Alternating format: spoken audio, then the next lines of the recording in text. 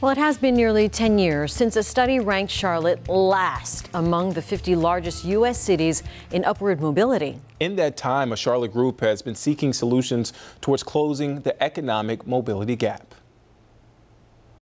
For Sherri Chisholm and her family. So we came to Charlotte like many other people do because Charlotte is a community of longtime residents, but also tons of transplants. The move from Detroit signaled growth. Yeah, I actually came here in September of 2020, 7 months pregnant. Not only personally, but professionally. With the hope of having great jobs where we could grow our career, where we could invest in community. Since 2020, she served as Executive Director of Leading on Opportunity. So the Leading on Opportunity team is what I would say very reflective of the fabric of Charlotte. Leading on Opportunity was started in 2017 after the Chetty study a few years prior ranked Charlotte and Mecklenburg County at the bottom when it comes to upward mobility. So we provide data, strategy, and policy to funders to help them make smarter investments in economic mobility, and those same set of skills to nonprofits to help them deliver programming. And the hope is that we create alignment between those two institutions. Since joining the team,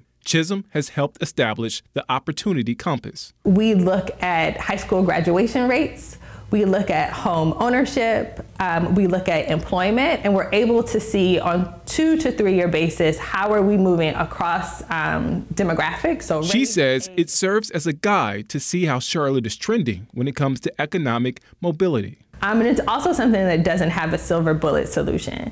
And I think in a community like Charlotte, one that's particularly a banking town, we can sometimes say if we focus on it and we put a lot of money into it, we're going to solve it. And that's just not how it works. Not only is Leading on Opportunity continuing to track Charlotte's growth, but Chisholm says at the same time, shifting the narrative. And I think that we've been able to shift the narrative in Charlotte around something that we can solve into rather something that is a condition we will always consider, and that's pretty tremendous. And Chisholm says the next steps are integrating their work into policy. As for Chisholm, the Charlotte Hornets honored her in March as part of the team's Social Justice Power Forward program.